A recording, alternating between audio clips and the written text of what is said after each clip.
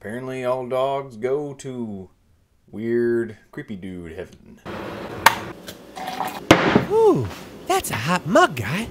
Hey guys, this is my review for episode 8 of Supernatural Season 6, All Dogs Go to Heaven, and this is the episode where they go after a bunch of skinwalkers. To be honest, there's a lot of parallels between this episode and then the story with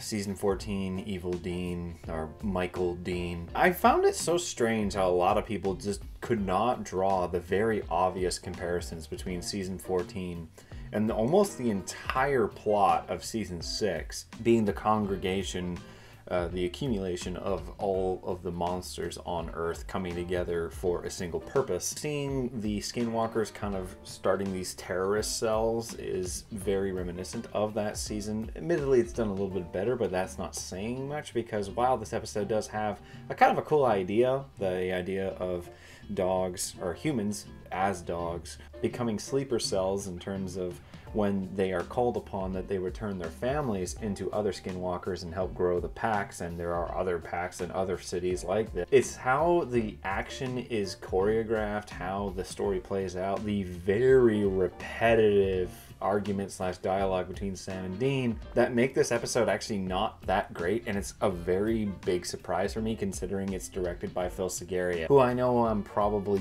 butchering his last name. He was, at the end, the most competent director that this show had, who actually kept up to their job. Sure, Robert Singer was there, but he kind of really just fell into the ease of it all by the end of it. Phil would always surprise you, whereas in this one it's very clear that he's not on his A game. The dialogue between Sam and Dean is quite repetitive. There are some funny bits with Sam being soulless, especially when he's just throwing out some really soulless shit, some really dark, black, sometimes not exactly the most incorrect of humor. And then when he's talking with the dog guy, he's like, "Here, fetch," he throws the ball. Well, that was hilarious. Do you like to play with your food? Roll over, Lucky. Speak. Go to hell. Already been. Didn't agree with me. But then Dean is really on this high horse. He's like, "Man, I don't even know who you are. Do you even hear yourself? Blah, blah, blah. Let me repeat the A track and then the B track of my mixtape, and then I'll just repeat those tracks again." It is so agonizingly repetitive that you're going to be rolling your eyes before you even realize it. The best bit, honestly, about this episode is the dog guy, the guy who is Lucky. His story is the best part, the part that you can most relate to because he is a dog, and while what he's doing is perverse and murder, but he is protecting the family that he was originally told to go and be a part of and eventually turn into himself. And then the shot at the end with the dog walking up the street by itself, that's sad. It's a sad bit. But the entire fight scene at the warehouse is so poorly put together. They follow up every attemptedly dramatic shot with a shot that completely defuncts everything that the previous shot established. For instance, the first one, when Dean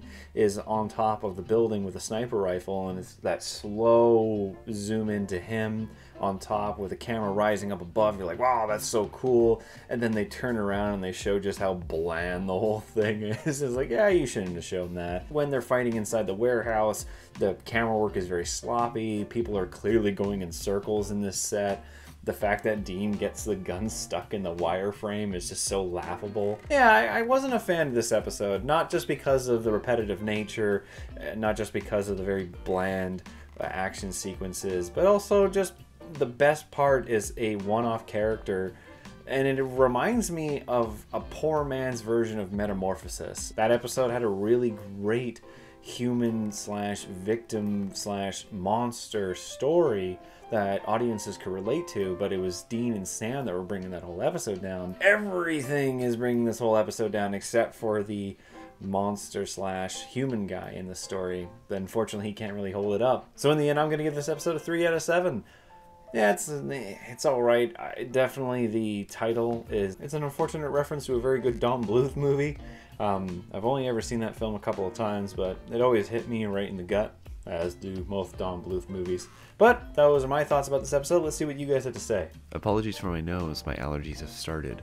All Dogs Go to Heaven is a decent episode. The shapeshifters turn into dogs and live in people's houses was interesting. I love that I got to see an alpha shapeshifter decent episode. we'll see when you, admittedly, you were probably the most positive person about this episode. All Dogs Go to Heaven is my least favorite episode of the season, but I have a lot of interesting concepts about it, and understanding soulless Sam's lacking of a moral compass. The biggest strength of this episode is Sam and Dean's new relationship, since the one we are currently accustomed to is put on hold for us because as Sam doesn't have his soul. I also love the cinematography in this episode, and there's also something terrifyingly potential reality that skinwalkers disguised as house pets have turned a whole town into monsters. The action is fun, but Lucky is a creeper dog and is sympathetic in a lot of ways, but it rubs me off the wrong way. Maybe that's just me. Oh no, it's definitely creepy, and I make a comment about how some of the cinematography is good and then it just turns into poop later on. And it is kind of a cool idea as a Splinter Cell sort of idea. There was a lot of uses of that kind of media back in that time, with obviously stuff going on in the Middle East, so there is a reference to that. I was really surprised that the person doing the killings is a skinwalker. I really can't stand Sam in this episode because he says that he's still the same, but he's not. Dean is the voice of reason here. He realizes that the skinwalkers care about the family that has taken him in. I feel really sorry for him because they were the only people who actually cared about him, and the actor who played the skinwalker that turned into Lucky also appears in the episode Beyond the Mat, the very first episode that Dab did as a showrunner. Are you sure? Because I thought I looked up about him and he doesn't come back again. It's a super weird premise. Turns out your dog is actually some weird dude living in your house, sleeping in your bed. The mostly filler episode, but I still find it a little weird. I'm going straight from memory on this one, so forgive me if the episode is better than I'm making it out to be, but the only real thing I remember is that it was weird. It's weird, it's also not very good. All Dogs Go to Heaven is an awful episode. There was just one scene I like, and that's the one where Crowley was giving orders to the brothers. In addition, I consider this to be the second worst episode, behind Mannequin 3. Ooh, we're on the same level there. There's no way this episode isn't amongst your top 5 worst episodes of season 6. Yes, Martin, you are very much correct. This episode aged greatly. Do I even have to say how uncomfortable and disgusting All Dogs Go to Heaven is? Few things in life make my skin crawl, but throwing in stalking and bestiality and all you have is a disturbing combination. Well, what are we watching, people? This is hands down the worst episode of the season for its lack of plot and unnecessary nature and uncomfortable. And I mean uncomfortable moments like the man dog watching the owner take a bath. Same person who made You is the showrunner of this season, you say.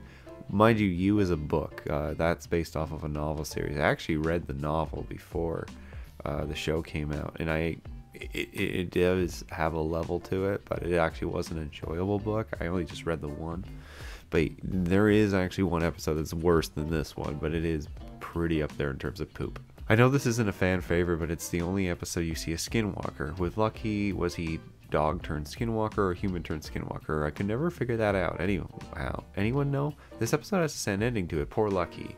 I just wanted to be loved. Every time I see that ending with Lucky walking down the street, I always think The Littlest Hobo.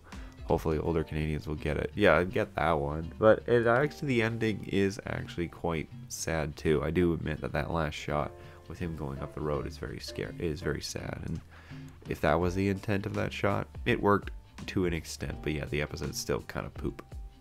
Alright guys, that's all from me. We are now going to step into Clap Your Hands If You Believe. I also do not remember this episode, so give me your guys' thoughts about that episode and I will read those off in the next review. Otherwise guys, if you liked the video, leave a like, and if you're interested in more, subscribe. Till then, I'll see you guys next week.